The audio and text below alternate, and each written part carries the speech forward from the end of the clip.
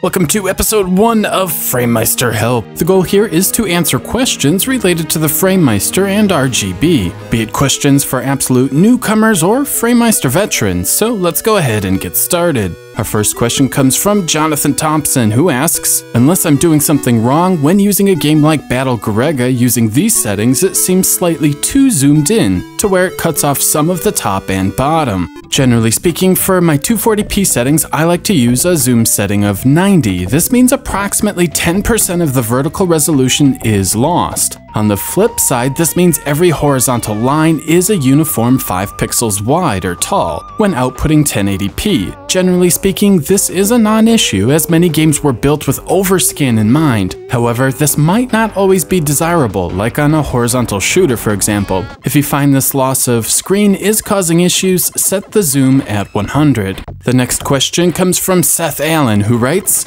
my PS1 doesn't have an RGB port. Now, as we in America never really had televisions with RGB or Scart ports, this question might be more common than you think. Basically, Seth, the multi-AV output on the PlayStation or PS1 does in fact output RGB. There's not a special RGB port. There are 12 lines on the multi-AV output, including composite, chrominance and luminance needed for S-video, as well as red, green, and blue, or RGB, so your PS1 is not missing any ports. Next, I have an important question from Estevan Garcia, who asks, I have a Japanese Sega Saturn. Do I need to order the JP21 version of the Scart cable and then use the adapter that comes with the Framemeister? This is a great question. First, there are two parts to a Scart cable, the end that plugs into the system and the end that plugs into your monitor or the Framemeister. When buying a cable for your Japanese Saturn, it's important you are buying an NTSC cable and not a PAL cable. The pinouts on the Saturn itself are different depending on the region.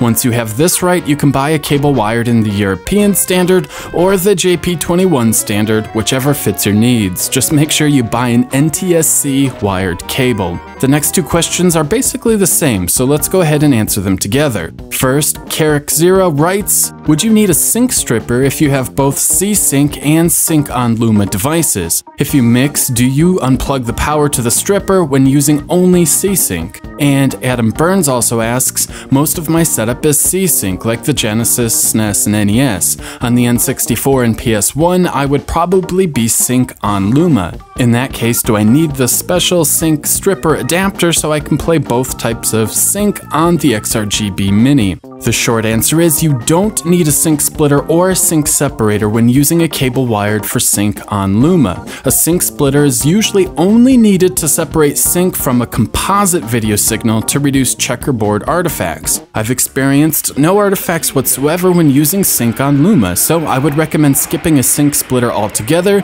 as you just might create some unnecessary problems for yourselves down the road. That's Fresh26 has a Framemeister specific question. Is there a particular reason I am having some shuddering with my PS1 hooked up to my XRGB Mini through a Scart switch? My TV will go black and then come back on and has some lines going through it for some reason. Unfortunately, there isn't enough information here to offer a definitive answer, but here is my best guess. The Framemeister is notorious for going blank for a few seconds if there is a resolution switch in a game, like from 240p to 480i. The Framemeister will also remember the last use setting on each input at each resolution, so if you had scan lines enabled on your last 240p game, but not your last 480i game, this could be a possible cause to the issue you are having. If anyone else has ideas for That's Fresh26, please leave a comment below. Tino Starks asks another question I receive from time to time. So, to confirm, can you get 480p from Scart on the Toro?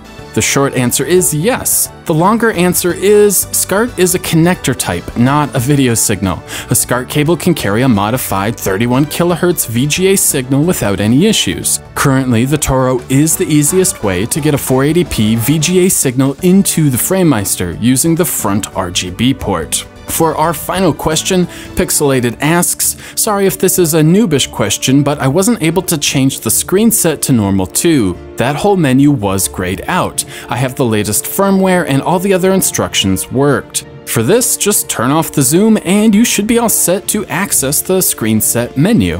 So that will do it for this inaugural episode. If you found this information useful, useless, have a correction or clarification, or have your own questions, please leave a comment below. And until next time, happy gaming.